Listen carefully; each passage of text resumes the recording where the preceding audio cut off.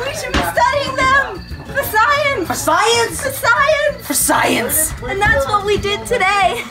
Today we set baits all around the campus to attract wasps and flies to find what they were most attracted to. The wasps were most attracted to the sweet foods like apples and plum jelly that was in direct sunlight and out in the open.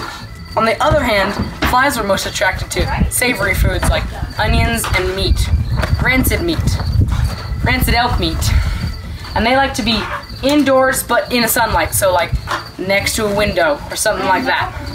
But today was definitely a very good day. Do you know what I think we should say? Yes.